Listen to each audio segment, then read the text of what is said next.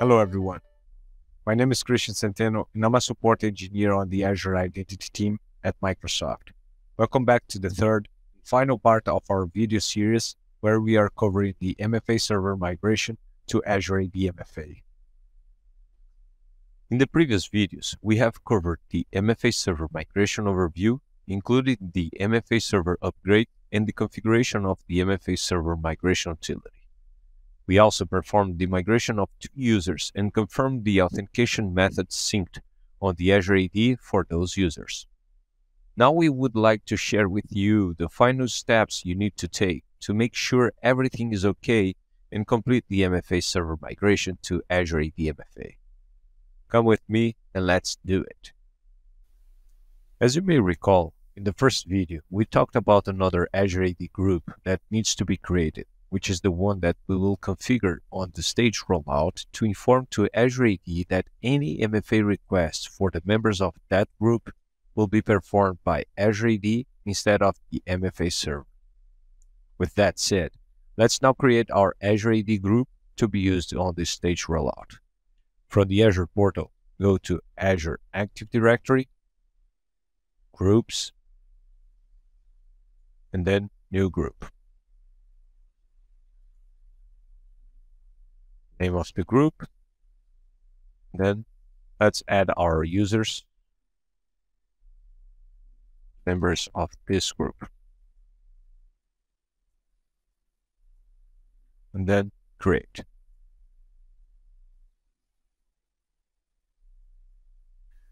Now that we have our Azure AD group created with our migrated users as members, let's enable and configure the Staged Rollout with that group. From the Azure portal, go to Azure Active Directory, Azure AD Connect, then Connect Sync, followed by Enable Staged Rollout for managed user signing. From this page, you will see the Staged Rollout features where you can enable or disable as needed. The one that we need to enable is Azure Multi-Factor Authentication. You'll be prompted to enable it. Once enabled, click on Manage Groups. Then Add Groups. Select our group.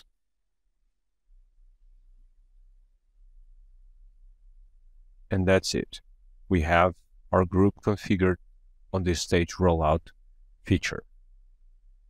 Before we test Azure MFA being performed by our test users, we need to confirm if MFA is not being required by an access control policy defined on the Reliant Party Trust used to federate your tenant on your ADFS server, because it can force your users to perform MFA on your MFA server even with all the previous configurations and settings already performed. In order to check that, you can see from this column if you have any access control policy that will require MFA, and you can also edit access control policies from here. As you can see, we have this setting to permit everyone and no policy to require MFA. Instead, we can use CA policies to require MFA. As you can see here, we already have our 2 test users, and the grant control on this CA policy is to require MFA. Now that we have the users' authentication methods migrated, Staged Rollout settings configured to route the MFA requests to Azure AD, and a policy on Azure AD to require MFA, it's time to test and make sure that everything is working as expected. Let's now authenticate with the user 1 and see what happens.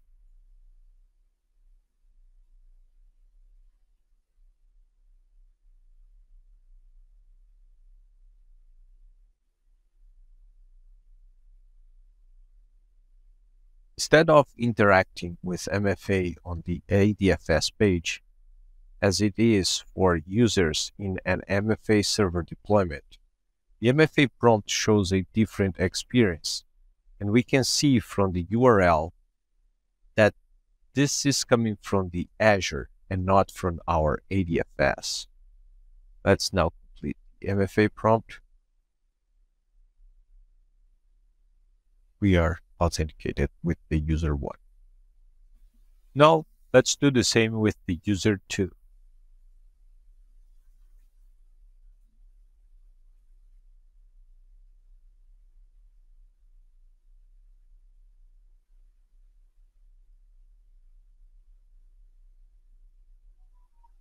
Basically, the same experience. The prompt is not coming from the ADFS page, and we can also confirm that this is coming from Azure instead of ADFS if we check the URL. So let me now accept the push notification and complete the authentication. And we are in. After confirming that all your users were successfully migrated, completing the phase 2, and the all radius or LDAP dependencies with your MFA server were migrated, the next step will be updating the domain federation settings to inform Azure AD to not redirect any MFA requests to your on-premises MFA server. In order to do that, we need to have the Microsoft Graph PowerShell SDK installed and set the federated IDP MFA behavior property to reject MFA by federated IDP. So from the PowerShell, let's connect to Microsoft Graph using a global admin account.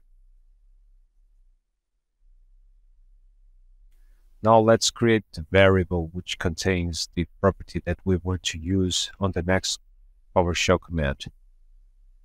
As you can see, here we have the property named as federated IDP MFA behavior and its value, reject MFA by federated IDP. Now that we have this variable created, we will now paste the next command.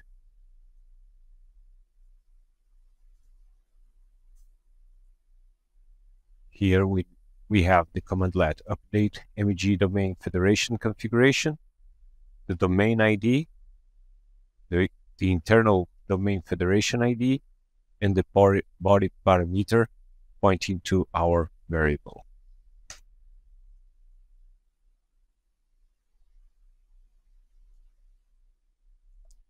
Now let's confirm using the following command.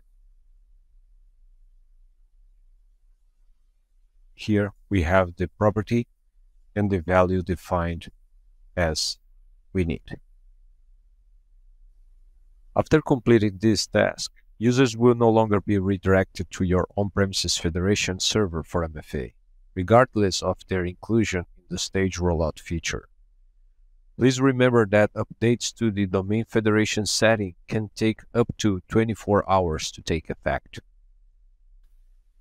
Now that we have completed the migration and confirmed that users can authenticate using Azure MFA after updating the federation settings, we will need to instruct users to use the Azure AD Combined Registration Portal, aka .ms/MFA setup, to manage their authentication methods rather than the user portal. Now we have two options: redirect the user portal URL to aka.ms/MFA setup page, or completely disable the user portal and inform users to go to aka.ms/MFA setup. For this demo, we will simply disable the user portal from the MFA server user interface and test the access. Now, if we go to MFA server UI, then user portal, here we will see the allow users to log in. We just need to deselect this option. And if we go to user portal, and if we hit refresh, we'll be able to see this message with direct logins to user portal are disabled. So instead of user portal, let's sign in to the MFA setup page with one of our demo users.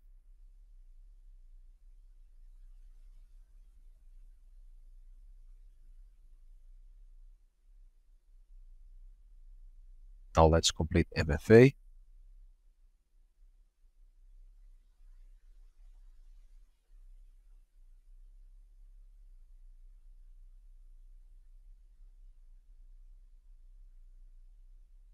So this is the place that users will now manage their MFA settings after disabling the user portal on your MFA server. And now, as we went through all these steps to complete the MFA server migration to Azure AD, the MFA server is no longer needed. Simply follow your standard server deprecation procedures, but please note that this is optional, and you don't need to take any special action in Azure AD to indicate that the MFA server is being retired. And that's it, folks. Hope you enjoyed our video series where we covered the MFA server migration to Azure AD MFA. Please consider migrating your MFA server to Azure AD, as the deprecation was already announced, and it provides you several benefits, including improved security, scalability, and ease of management. For more information on what we have covered today, please check our public documentation. Thanks for watching.